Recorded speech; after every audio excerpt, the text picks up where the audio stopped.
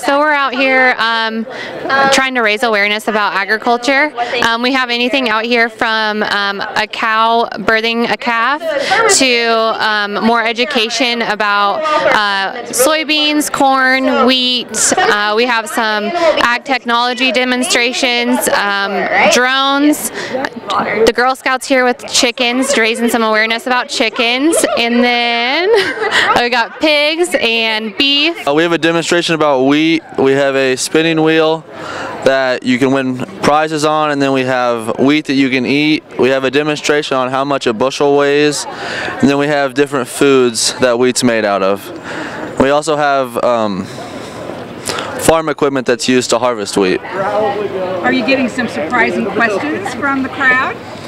Yeah, it's crazy how much people don't know about wheat just because Kansas is the leading producer in wheat.